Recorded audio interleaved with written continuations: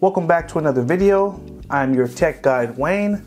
In the video today, I'm going to be going over some helpful tips for using an SD card with your Samsung Galaxy. Now, the first thing we're going to go over is how to install the memory card. Then I'll show you how to change your settings in your camera so that every time you take a picture, they will be saved to the memory card and not your internal storage.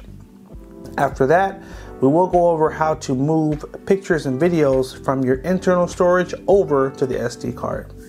Finally, we will end the video showing you how to back up all of your data to a micro SD card. Now, before we get started, I just want to show you the memory card I'll be using. It's a 256 gig Samsung memory card, and I want to make an important note to you to not use cheap memory cards. Cheap memory cards can slow down your phone and potentially cause your phone to glitch. So I highly recommend you to use a Samsung branded memory card or SanDisk. So Samsung, SanDisk, or PNY, those are three of the most popular brands who make good quality memory cards. And you want to get a class 3 or higher to make sure that it's fast enough to support your phone. If you buy a cheap memory card that's a no-name, you run the risk of messing up your phone. I will have a link right here of where you can purchase this memory card as well as a few others. So check out that link if you are in the market for an SD card. Without further ado, let's jump right in. So on the A13, you'll find memory card slot on the left side. You're going to use the SIM tool that it comes in the box of the phone to take out the memory card slot.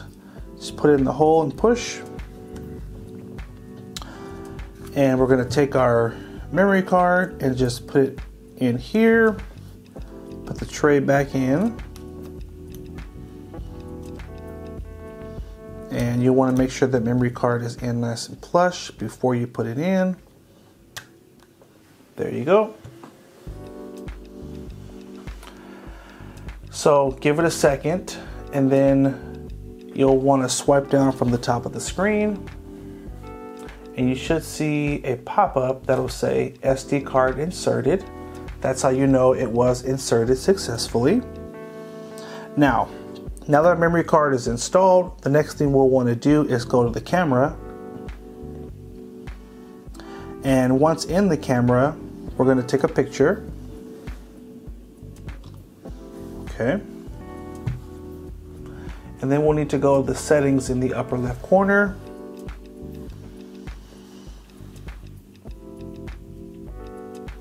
As we swipe up, you'll want to go to storage location and switch it to SD. And once you've made that switch, when you take a picture, it's going to save now to the memory card and not to the internal storage of the phone. This will help to free up space for your apps. Now, we're going to go to our gallery. We're going to swipe up, go to the gallery, and you'll see a few things. So you'll have a camera folder, and then you'll have a camera folder that has a little memory card icon in the picture in the bottom left corner. This is how we know this is the folder for the memory card, okay? Every picture you take going forward, pictures and video, are going to be saved to this folder, not your original camera folder, okay?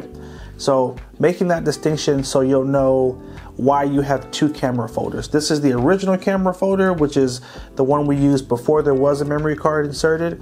And now we have this new camera folder, and that's where it's going to store all the new pictures and videos that we take.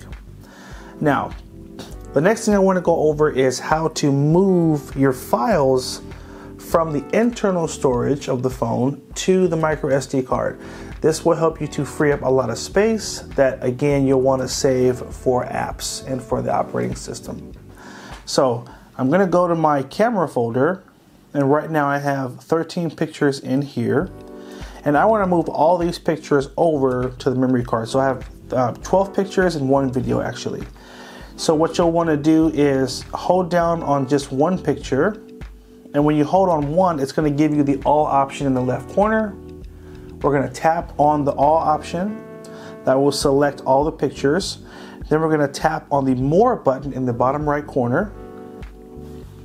And we're going to select move to album. We're going to select that option. And then it will take us to our album page that will show all the different folders or albums on the phone.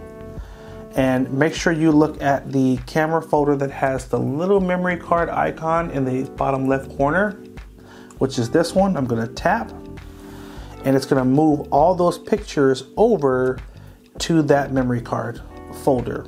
Okay. Now, when we go back, you're only going to have one camera folder. Watch this. Let's go back.